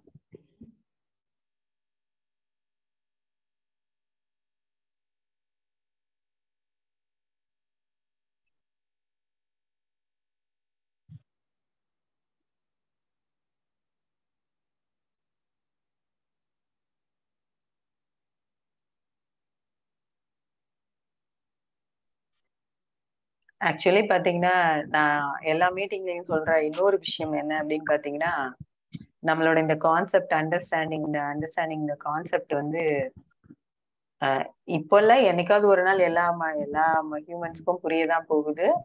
இது வந்து அடுத்த ஒரு எவல்யூஷன் ப்ராசஸ்ல இது ஒரு முதல் ஸ்டெப். இது நம்ம கான்செப்ட் அண்டர்ஸ்டாண்ட் பண்றவங்க பண்றது வந்து ஹியூமன் எவல்யூஷன், சைக்கலாஜிக்கல் எவல்யூஷன்ல வந்து இது அடுத்த ஸ்டெப். இப்ப நம்ம 6 அறிவுன்னு சொல்றோம் இல்லையா, ஒரு புரியத்துக்காக சொல்றேன், ஒரு 7வது அறிவு அப்படின்னு அதோட முதல் படி அப்படி கூட வச்சுக்கலாம் நம்ம. சோ அந்த எவல்யூஷன் ப்ராசஸ்ல இது ஒரு முதல் படி. இது எப்படி நம்மள அடுத்த லெவலுக்கு எடுத்து போகும்ன்றது வந்து காலம் போக போக தான் தெரியும். இந்த ஹோல் ஹியூமனிட்டிக்கு சொல்றேன். இப்போ நான் சொன்னேன் இல்லையா, நம்ம குகையில வாழ்ந்த காலத்துல வந்து ஒரு குரூப்ல இங்க ஒரு குரூப் அங்க ஒரு குரூப் இருந்தது. இந்த குரூப்ல பண்ணா தப்பு, அடுத்த குரூப்ல பண்ணா சரி அப்படிங்கிற மாதிரி எல்லாம் வச்சுட்டு இருந்தோம் இல்லையா. சோ அப்ப வந்து அந்த சைக்கலாஜிக்கல் எவல்யூஷன் கொஞ்சம் தான் நடந்திருந்தது சொசைட்டிக்கு. அது அப்படியே நம்ம பெரிய இன்னொரு குரூப் பெருசாக இன்னும் கொஞ்சம் வளர்ந்தது. பட் இப்போ நம்ம குளோபலா ஆகணும், குளோபலைசேஷன் ஆகணும் அப்படின்னு நினைக்கிறோம். யூனிவர்ஸ், நம்மளோட யூனிவர்ஸ் தாண்டி ஏதாவது இருந்தா கூட நம்ம அதோட கனெக்ட் பண்ணி அப்படி போகணும் அப்படிங்கிற மாதிரி எல்லாம் நம்ம ஃபீல் பண்ண ஆரம்பிச்சிருக்கோம். சோ அப்படி பாத்தீங்கன்னா இந்த நம்மளோட இந்த கான்செப்ட், அண்டர்ஸ்டாண்டிங் இந்த கான்செப்ட் வந்து இந்த எவல்யூஷன்ல வந்து உங்களுக்கு அடுத்த ஸ்டெப்.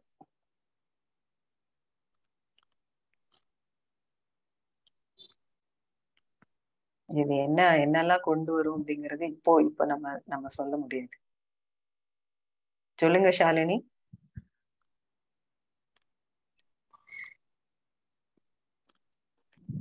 மேம் இப்ப வந்து எவல்யூஷன் பத்தி சொன்னீங்கல்ல, இந்த human evolution சொல்றதோட is that எவல்யூவேட்டிங் through consciousness அப்படியா?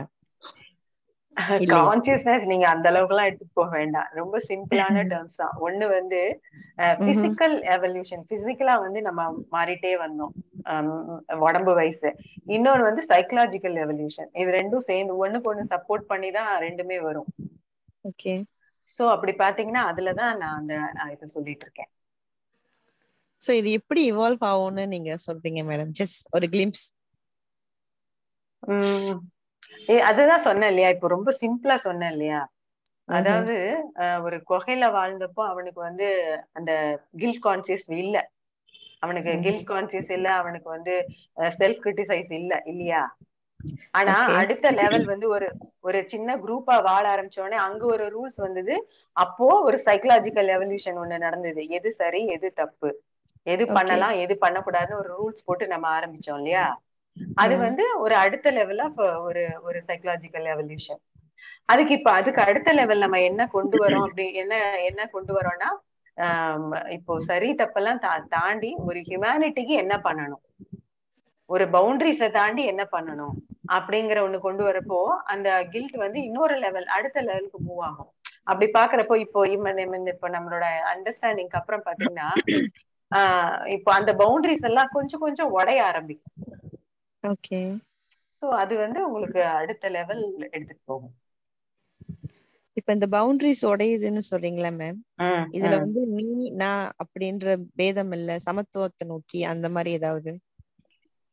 சமத்துவம் அப்படின்னு பொதுவா சொல்லிட முடியாது. பட் அப்படியும் சொல்லலாம். பட் அப்படி சொன்னா அது வந்து நமக்கு இன்னும் அந்த சமத்துவம்ங்கிற வேர்டையும் அந்த அந்த அந்த கான்செப்ட் என்னங்கிறதையும் நமக்கு சரியா புரிப்படல. அதனால நம்ம என்ன பண்றோம், சும்மா நமக்கு தெரிஞ்ச விஷயத்துல எல்லாமே சமம், எல்லாமே இப்படி அப்படிங்கிற மாதிரி நம்ம சொல்ல ஆரம்பிக்கிறோம். அது ஆக்சுவலி அப்படி இல்ல. மேடம் உங்களை பொறுத்த வரைக்கும் எந்த மாதிரி இவால்வ் ஆயிருக்கும் இந்த புரிதல்ல இருந்து அப்படின்னு ஏதாச்சும் சொல்ல முடியுமா மேடம்?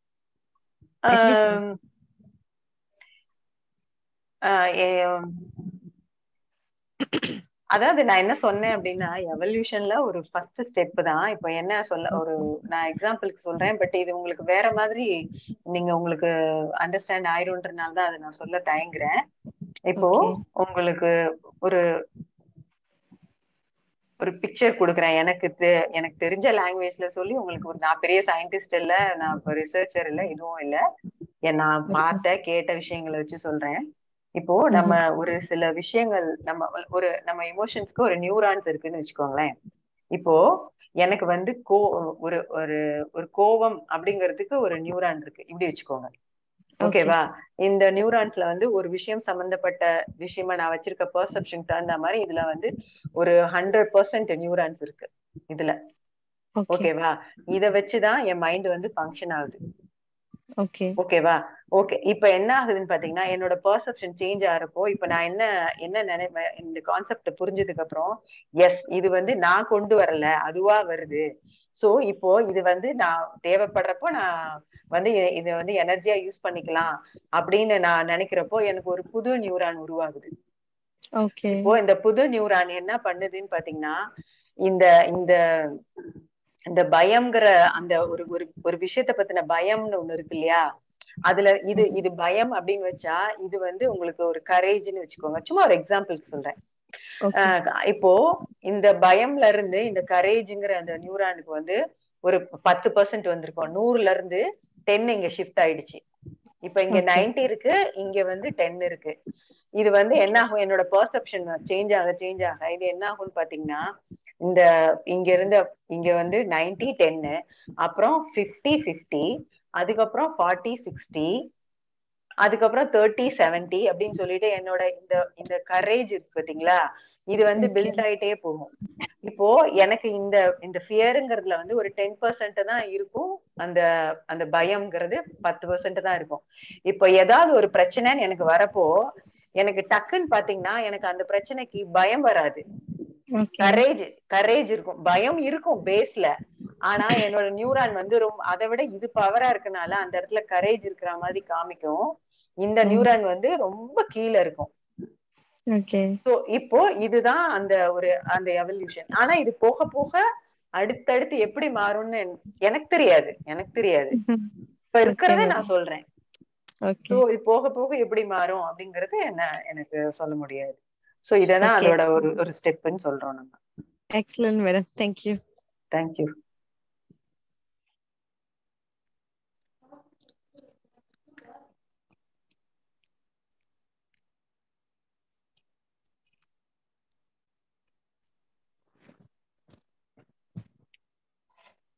வேற யாருக்காது?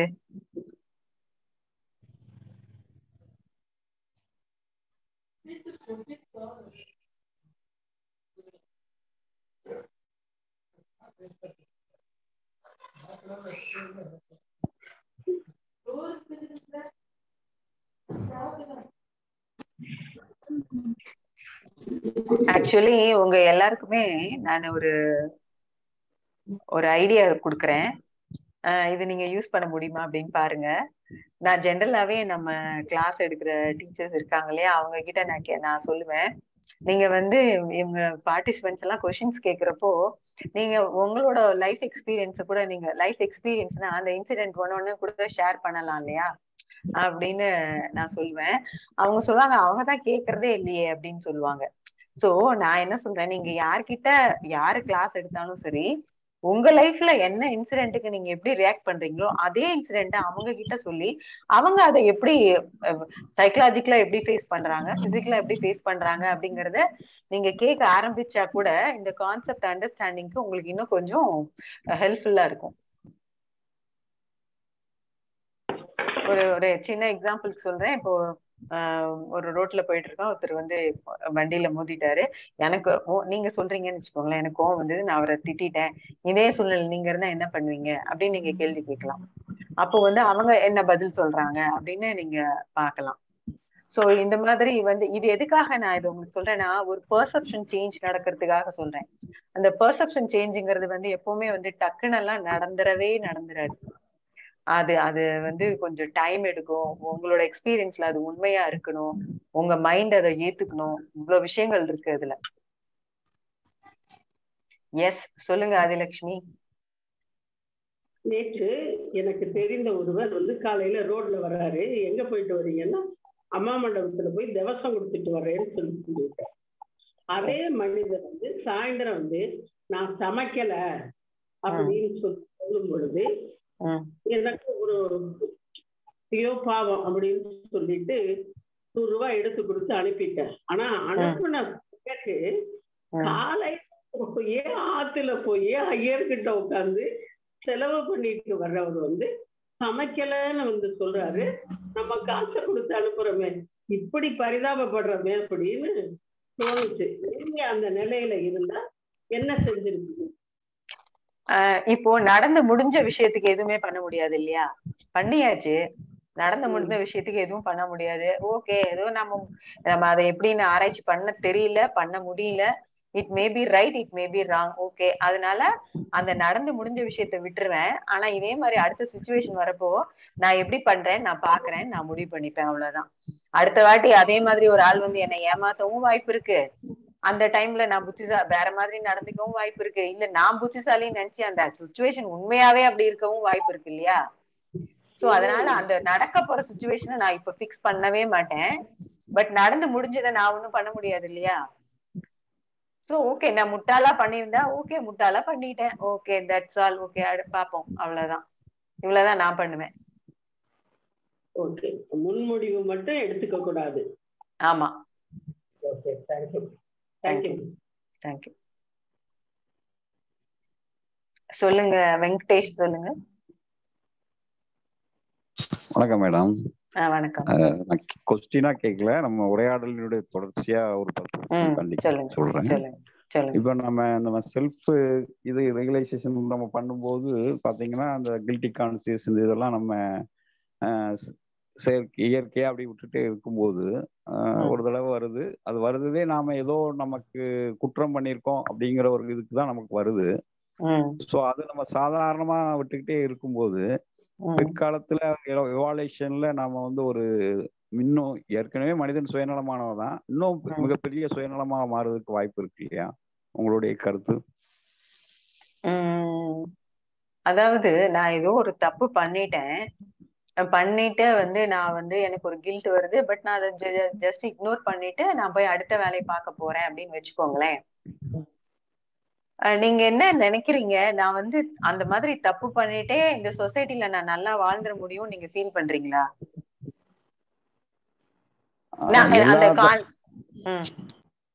எல்லா தப்புக்கும் அப்படின்னு சொல்ல அது தவறா இருக்கும் பட்சத்துல, இப்ப உதாரணத்துக்கு பாத்தீங்கன்னா இல்ல தவறாவே இருக்கட்டும், தவறுன்னே வச்சுக்கலாம், நம்ம ரைட்டுன்னே வைக்க வேணாம்.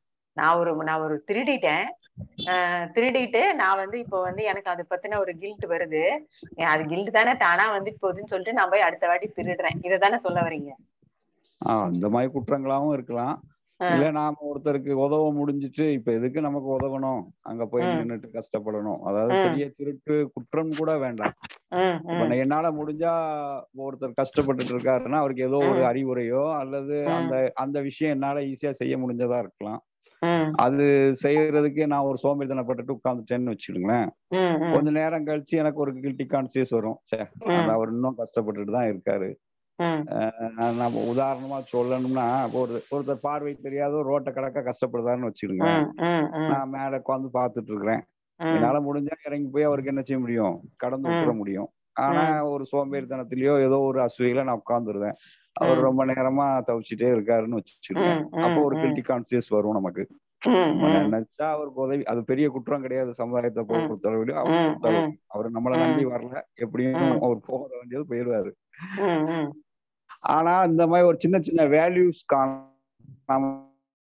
போயிரும்ல, நான் ஆமா வரும் அது நம்ம போல அப்படின்ட்டு நான் அசால்ட்டா விட்டுட்டு இருந்தேன்னு வச்சுக்கோங்களேன். ஒரு பரிணாமத்துல எனக்கு அந்த கிரிட்டி கான்சியஸே வராம ஆயிரும். நீங்க சொன்ன மாதிரி நியூரான்ஸ் மாறும்போது எனக்கு இல்லைனாலும் என்னுடைய ஜீன் வழியா வரக்கூடிய ஜெனரேஷனுக்கு அப்படி ஒரு பரிணாமம் வந்துட்டுன்னு வைங்களேன். இப்போ உள்ள குழந்தைகளே, நம்ம இந்த புரிதல் இல்லாத இருக்கிற குழந்தைகளே அப்பா அம்மாவுக்கே உதவ மாட்டேங்குது. அது போய் அது சுதந்திரம் என்னவோ செல்போனை தூக்கிட்டு ஒரு ரூம்ல போய் அடைச்சிக்கிறது, அந்த மாதிரி ஏற்கனவே இப்பவுமே மாறிட்டாங்களோ அப்படின்னு எனக்கு ஒரு பார்வை இருக்கு. இல்லாம போகும்போது இந்த சின்ன சின்ன உணர்வுகள், அப்பாவுக்கு உதவுறது, தாத்தாவுக்கு உதவுறது, இல்ல பக்கத்து வீட்டு பெரிய அங்கிளுக்கு உதவுறது, இப்படிங்கிற ஒரு விஷயங்களும் இல்லாம போயிருமோ அப்படின்னு எனக்கு ஒரு சின்ன கேள்வி வருது. இல்ல, வேலிடான கொஸ்டின் தான். ஆக்சுவலி நான் இப்ப உங்களுக்கு சொன்னேன் பாத்தீங்களா, நமக்கு எப்பவுமே இந்த இப்ப நான் எக்ஸ்பிளைன் பண்ண இந்த நியூரான்ஸ் இருக்கு இல்லையா, இப்போ கில்ட்டே இல்ல, உங்களுக்கு கில்ட்டே இல்ல அப்படின்னா அது நியூட்ரலைஸ் ஆகி அப்படியே போறது இல்ல, அது ரிலேட்டடா இன்னொரு நியூரான் டெவலப் ஆகும். அந்த கில்ட் இல்லாம இன்னொரு நியூரான் டெவலப் ஆகிறப்போ அதுல நம்ம என்ன இன்புட் கொடுக்குறோமோ, என்ன பெர்செப்ஷன் வருதோ அது பில்ட் ஆகும். இப்போ நீங்க ஒரு பார்வையில்லாதவரை கிராஸ் பண்ணி கிராஸ் பண்ணிருக்கணும். ஆனா நீங்க பண்ணாதனால உங்களுக்கு கில்ட் வருது. கில்ட் வரப்ப அதுதானே வந்துட்டு போகுதுன்னு நீங்க விட்டுட்டீங்கன்னு வச்சுக்கோங்களேன். நெக்ஸ்ட் டைம் நீங்க அவரை பாக்குறப்போ நீங்க வேணா நீங்க நோட் பண்ணுங்க. நெக்ஸ்ட் டைம் பாக்குறப்போ கூட நீங்க பண்ணாம போலாம். தேர்ட் டைம் பாருங்க, பண்ணலாம். ஃபோர்த் டைம் பாருங்க, நீங்க ஒரு ஸ்டெப் எடுப்பீங்க. அந்த ஒரு ஸ்டெப் நீங்க எடுத்து வச்சு அவங்களுக்கு ஹெல்ப் பண்ண போறீங்க இல்லையா, அது நீங்க இதுக்கு முன்னாடி எல்லாம் கஷ்டப்பட்டு கூட அவங்களுக்கு ஹெல்ப் பண்ண போயிருப்பீங்க. ஆனா அந்த தேர்ட் டைம் ஃபோர்த் டைம் பாத்தீங்கன்னா எஃபர்ட்லெஸ்ஸா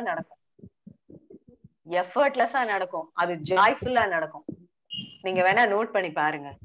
சும்மா ஒரு சின்ன ஒண்ணுக்கு எக்ஸாம்பிளுக்கு எடுத்து உங்க லைஃப்ல நான் சொன்னது உண்மையா இல்லையா அப்படிங்கறத நீங்க எக்ஸ்பெரிமெண்ட் பண்ணி பாருங்க. ஓகே மேடம், பாப்போம். Thank you. இல்ல நான் என்ன சொன்னேன்னு உங்களுக்கு புரிஞ்சுதா?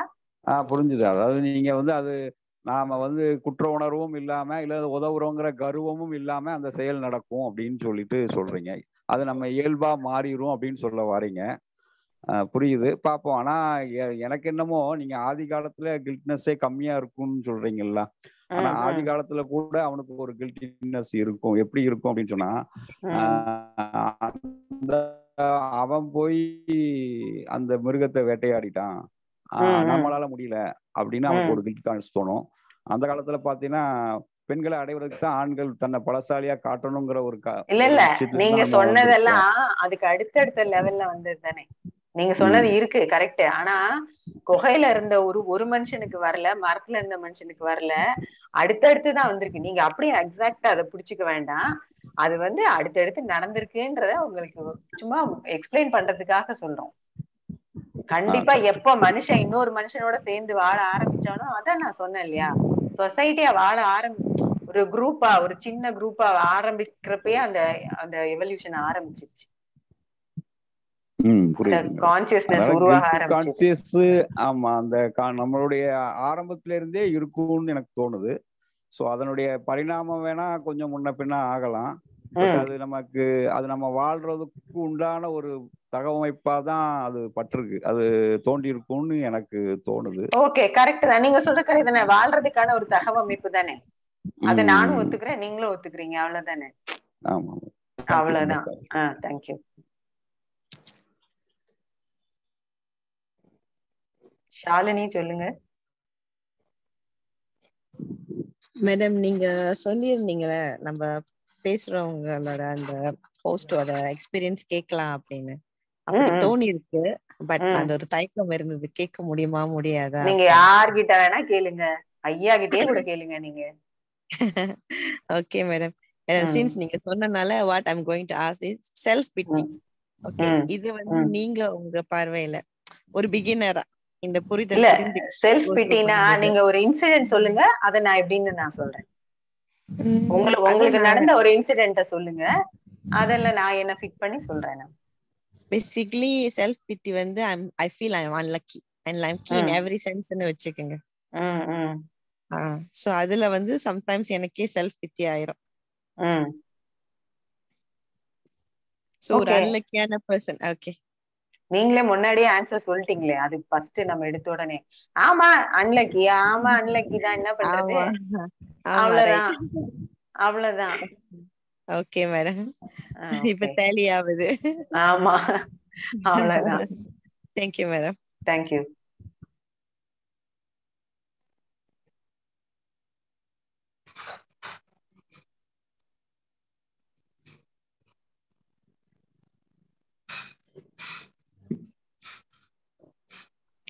நைன் 35 ஆகுது. யாருக்கா கொஸ்டின் இருந்தா கேளுங்க, இல்லைன்னா ஒரு 5 minutesல முடிச்சிடலாம்.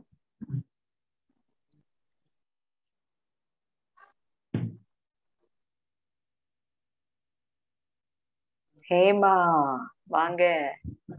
ஹாய் ஜான்சி. அவங்க அன்லக்கியா இருக்கிறத பத்தி, அது உள்ளுக்குள்ள அந்த மைண்ட் செட் ஆமா அப்படிதான் ஓகே அப்படிங்கறது 100% கரெக்ட். பட் வெளியில ஒரு காரியத்தை எடுத்து செய்யும் போது ஆல்ரெடி ஊத்திக்கு போகுது அப்படின்ற ஒரு நம்பிக்கையோட செய்யற மாதிரி அது தோணுது.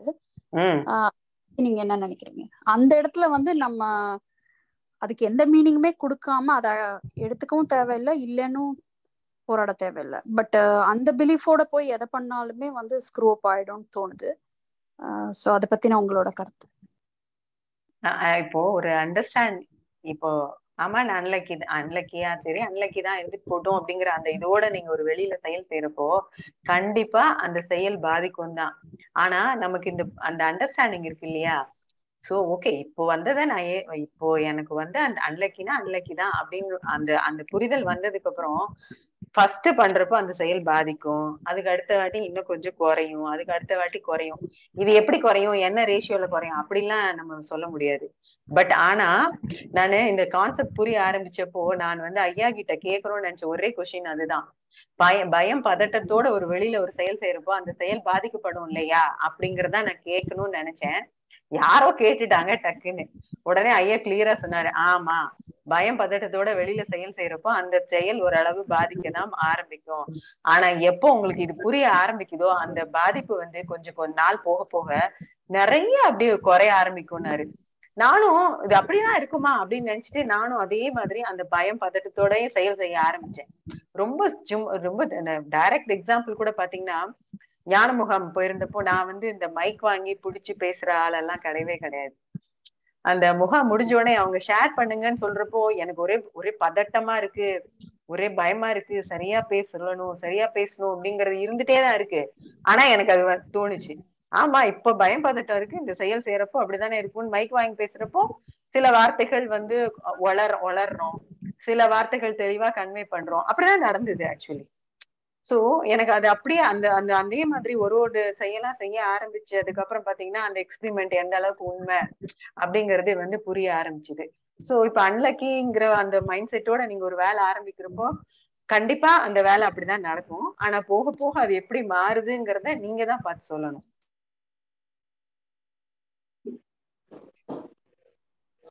சோ அதுல வந்து maybe we are talking the same or தெரியல.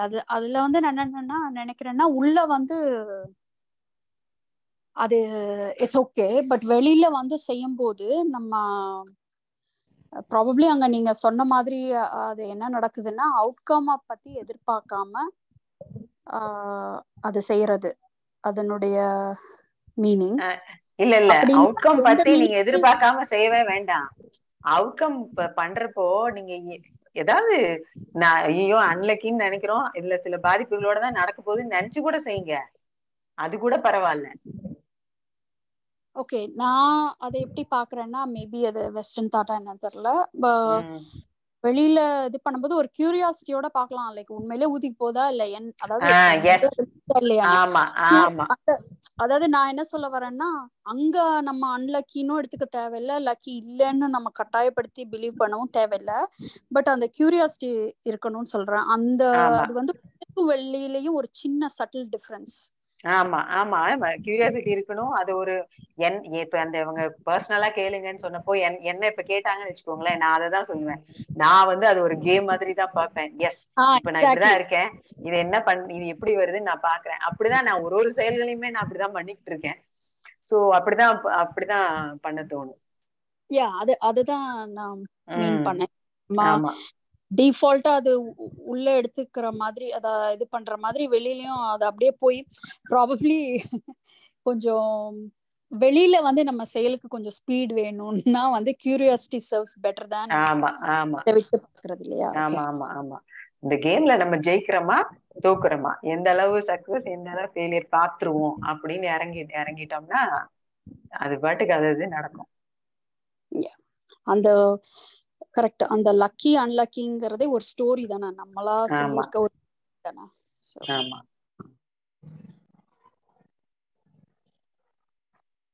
ஸ்ரீலதா சொல்லுங்க. Madam hello.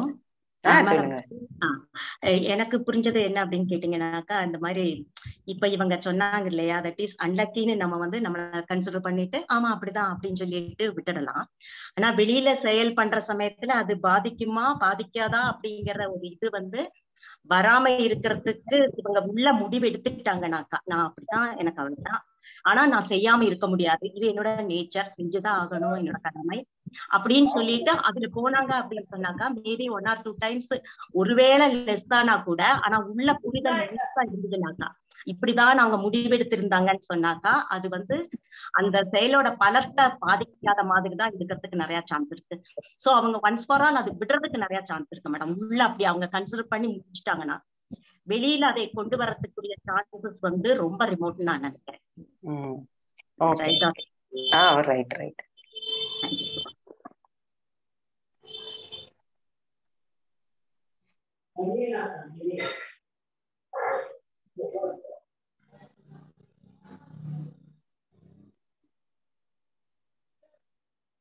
ஓகே, 9:40 ஆச்சு.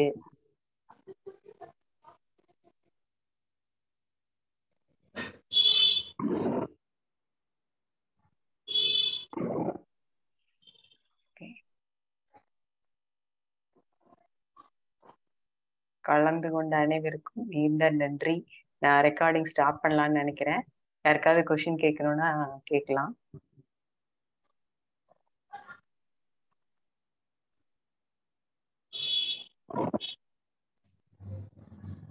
தேங்க்யூ.